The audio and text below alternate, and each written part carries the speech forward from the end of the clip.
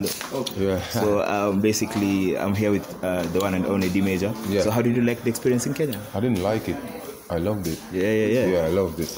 How did you love the response from fans? Kenyan people shows the love that they show is almost unparalleled, man. Since 2010, my first time, till now, it's been all over, and over the years it's been growing, and we're here now, and we're looking to make it even better for next year and beyond. You know what I'm saying? So like, what specific experience would you like take back to Jamaica that you experienced in Kenya, and you like tell your friends, yo, come to Kenya, experience this? I went to the safari. You know, you can't come to. I feel like I wouldn't feel like I came to Kenya if I didn't go to the safari. I did that, and I went to this evening. I went to Kibera, so it's called, to talk to some youths too as well, you know.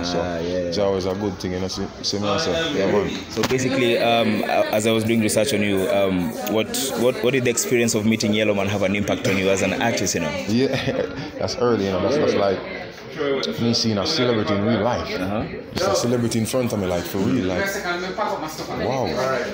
You know, this is man I've seen on TV all the time. So this is the very first time I'm really seeing a star, you know. So I was like, wow, starstruck. Yeah, man. So like from that experience, that's what made you get into music and stuff like that. I wouldn't say that's.